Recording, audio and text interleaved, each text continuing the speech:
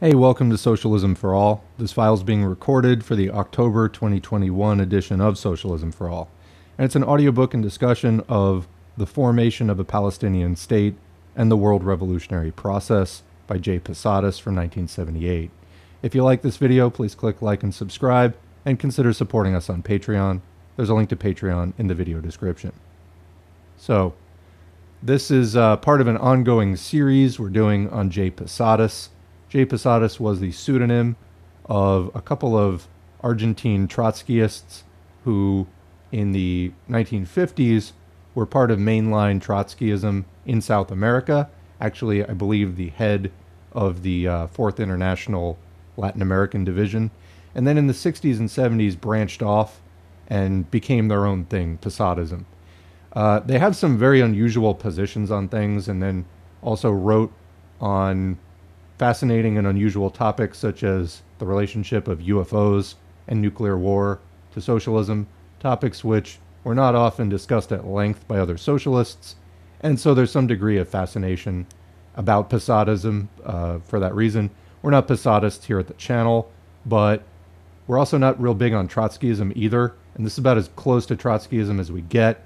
There is, public interest in Posadism, sort of as a curiosity.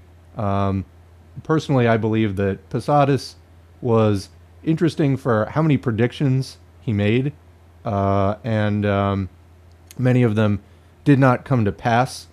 But I don't know, I always get something out of reading these essays.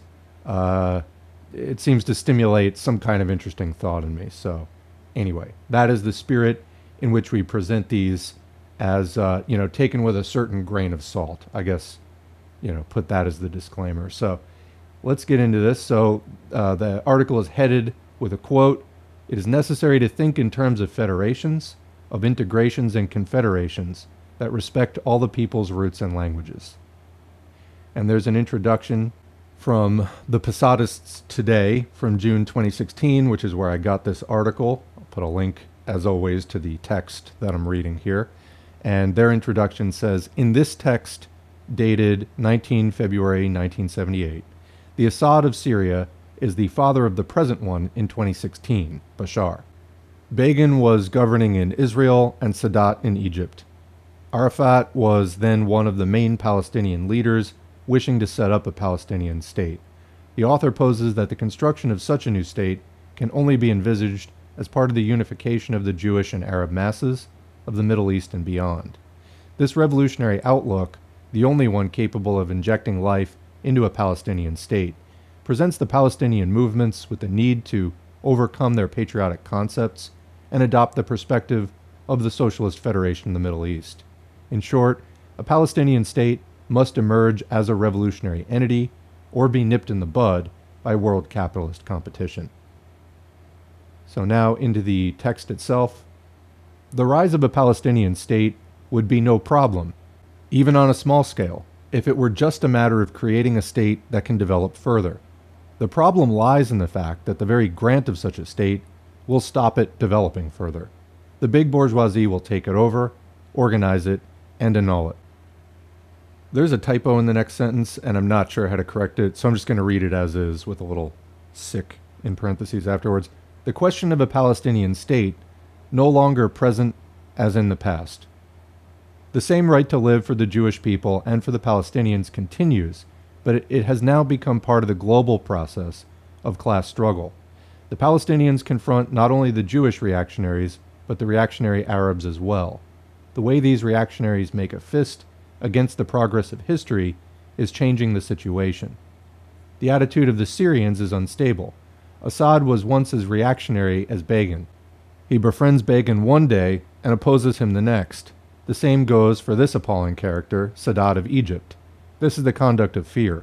The leaders of the Arab world fear the advance of the revolutionary struggle. Assad perhaps less so, but Sadat definitely. This makes them inconstant.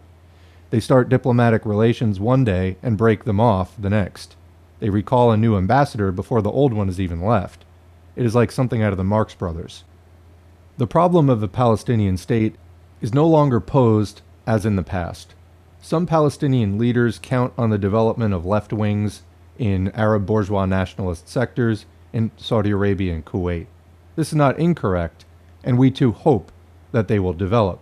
When it comes to a Palestinian state, however, we do not think that it resolves the problem, for it cannot start, even on a small scale, without at least the right to self-determination, the right to democratic liberties, and the right to seek alliances with the Jewish masses. In the epoch we now live in, the unification of the Palestinian masses with the Jewish masses is indispensable as part of a wider unification with the Arab masses. Appeals for this must be sent. Those who take on this task will need patience and the ability to wait.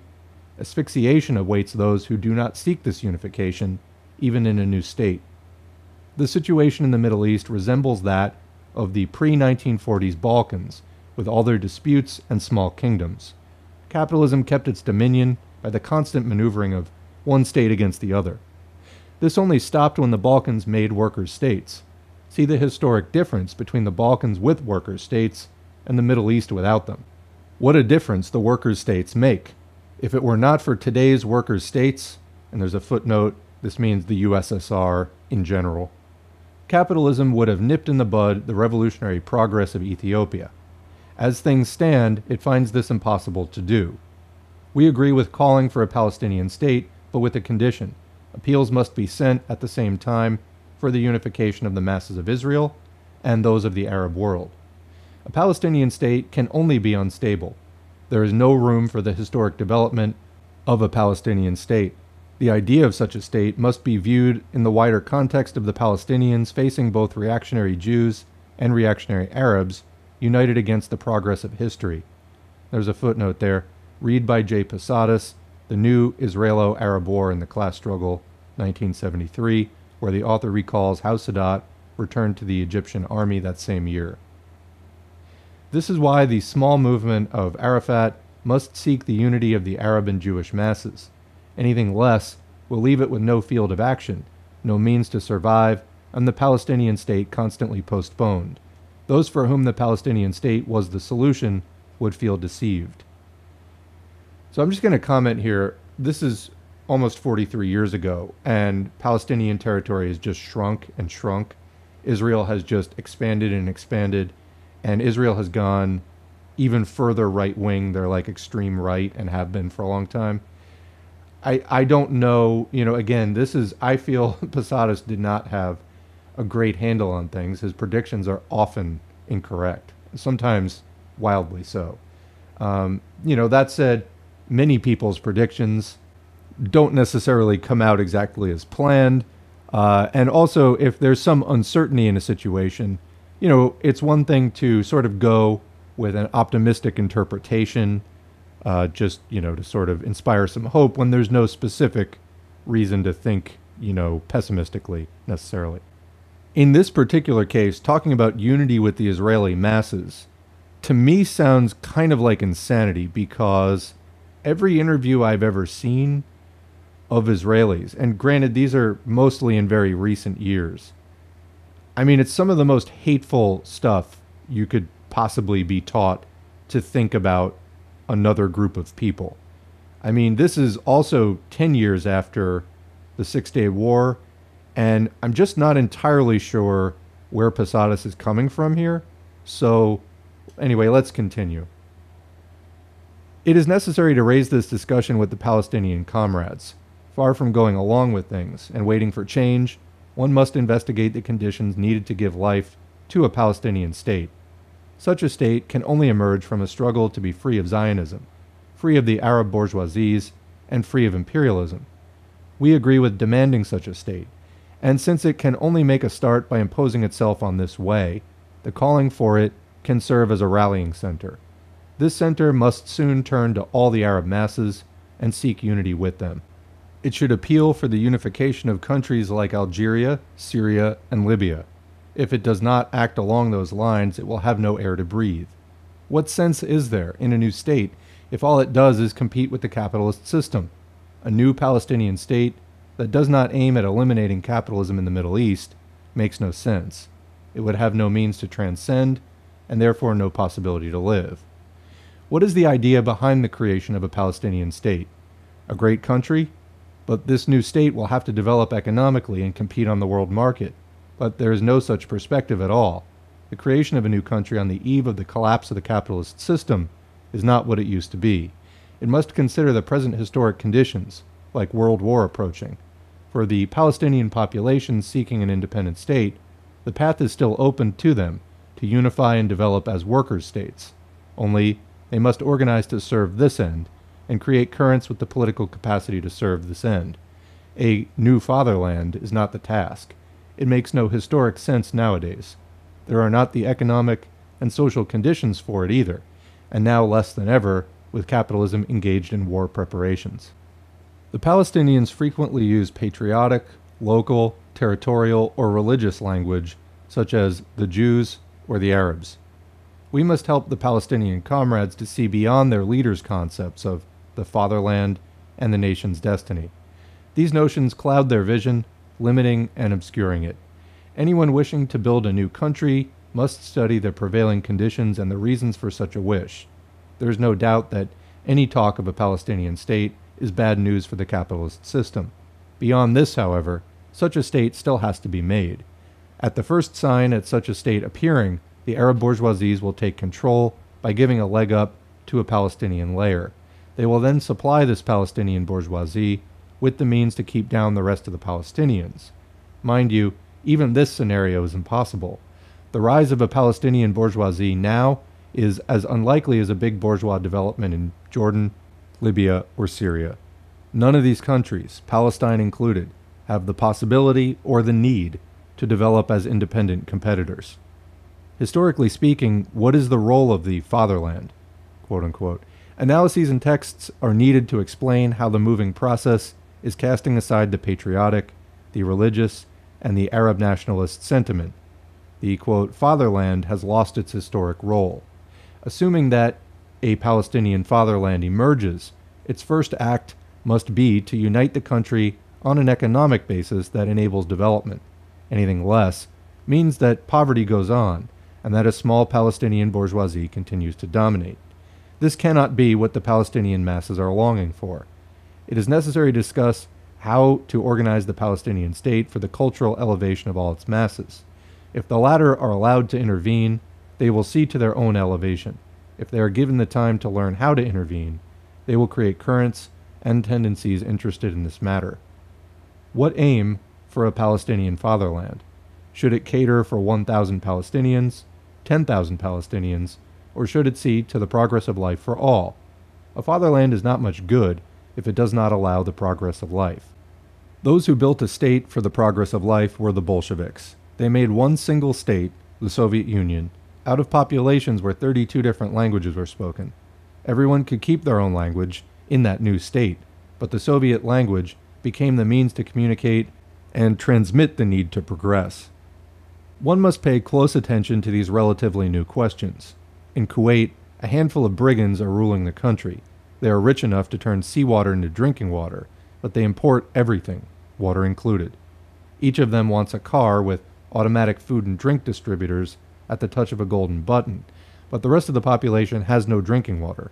What is such a fatherland? We do not ask this question through any sentiment of envy, but to underline the illogicality. We are not opposed to a Palestinian state, only we insist in having it explained and what it must be aiming at. If the idea is to make a great fatherland, we say that this makes no sense. Should the Palestinians come across such an opportunity, they will be given deserts and the most barren lands. It is true that this could still serve as a means to create a center of unification for the Arab masses' struggles and for their attempt at unity with the Israeli masses against the capitalist system. So I'm going to pause here again. These comments to me seem wildly off base on almost every level.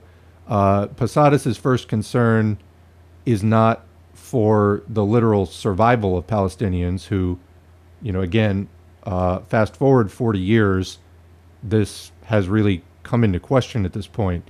Israel's genocide is it's just been steamrolling through history, and I hear no recognition of that. In fact, Posadas here sounds more like the chauvinists. It's some sort of weird combination of ultra-left and genocide denial almost. It's a really bizarre mishmash of sort of bad positions. But it does remind me of, people who ignorantly will say, oppose things like land back to native people who, had treaties with the U.S. that were violated and so on. And, they oppose, more independence for them because, oh, they're just going to make capitalism. This is like literally exactly what Posadas is saying here. There's a little bit of nuance, but this is like the main thrust of what he's saying. Well, we see that being concerned with things like this, you are turning a blind eye to the bigger question of the genocide going on to make room for the colonial project, in this case of Israel. So I'm not sure that Posadas was, the most influential person in the world, but I mean, as far as his influence went, this sounds really harmful to me. So yeah, I mean, again, this idea of like unity, quote, with the Israeli masses against the capitalist system, that's kind of misunderstanding the settler colonial project of Israel and the genocide that they're doing and how Israelis are taught. Maybe it was a little different in the 70s. I don't know. But, today, the interviews I've seen with Israelis, it's just frightening. I mean, the way that they talk, it's like just blistering hot takes of pure ignorance. And it's genocidal. That's what they're being taught. They're being taught a genocidal ideology against Palestine. So that's actually what's happened. And I'm not sure it has anything to do with, again, just trying to put these concerns of like, oh, well, if the Palestinians get land, are they going to do capitalism? And it's like, well, living through capitalism is better than dying through what is going on there now. So, it's just kind of an insane set of priorities to have. So anyway, let's continue with this text. The sentiments expressed by the other Palestinian leaders like Habacha and Hawatmeh are strongly patriotic too. They speak as if a fatherland were to resolve all the problems. Rest assured that they will never be granted such a fatherland, not even a desert. And should the Palestinians come to borrow from the Arab bourgeoisies in order to survive, these bourgeoisies will impose their governments, their leaderships, and their police to serve themselves and not the Palestinian people. The pro-Zionist Arab bourgeoisies and imperialism itself keep in their sights every movement seeking liberation and social transformation. They use every means to defeat liberation. The recent war of imperialism against Ethiopia demonstrates this, like the recent repression that took place in Tunisia. This is why no small country today can hope to be allowed to progress and develop by itself and on its own, not even on a bourgeois basis. The Polisario speaks in Spanish and Arabic. French and Arabic are used elsewhere, and other combinations. Small countries are no longer allowed to reach bourgeois development. This is why one must propose federations, integrations, and confederations that respect all the people's roots and languages. There is already enough historic experience, common to all humanity, to deal with these questions. See how Vietnam passed from utter backwardness over to the nationalization of its economy and the planning of it. J. Posadas, 19 February 1978. So there's a couple of footnotes there from the end. One on Ethiopia. In 1978, a right-wing sector in the revolutionary state of Somalia started a war on neighboring Ethiopia to recover the disputed Ogaden region. The United States started helping Somalia as Ethiopia was now becoming a revolutionary state. On Tunisia, on 26 January 1978, a general strike started in Tunisia at the end of many years of working-class struggles. With close ties with the West, the government reacted bloodily. 42 killed in the repression, 325 wounded, 1,000 arrested along with the entire UGTT trade union leadership. And finally, the Polisario Front is an indigenous Sahrawi movement for independence against Morocco. On 15 May 2016, a substantial group of Polisario supporters living outside Africa celebrated in Belgium the 43rd anniversary of the birth of their movement. Those are all notes from the editor. So, yeah, my comments again, this is sort of half-assed at best. This is probably my least favorite Posadas article. So, I mean, he's making an argument that, if Palestine's going to develop a state, its best bet is to go for a socialist state. Again, looking back from 40 years in the future, survival obviously is the first concern. And I mean, the question of sort of beating back the Israeli project in general as being invalid is not even discussed here. And that really may be a fundamental oversight in this entire thing. Anyway, I'll leave it at that. What do you think? Leave a comment below. Otherwise, thanks for listening. Thanks to the current patrons whose names are on the screen. If you'd like to become a patron, head to patreon.com/socialismforall. You can sign up for as little as $2 a month and get your name on the screen. Every donation is encouraging as well as materially helpful, so I thank you all. If you'd like to help out without a donation, liking, subscribing, clicking the notification bell, commenting, and also sharing the video on your social media. All of that helps to put this channel in front of more eyeballs and give it a boost. So thanks for that. But whatever you do online and in your community in support of socialism and spreading these ideas is great. Thanks for doing it. Join an organization if there's a good one in your area, and we will catch you in the next video.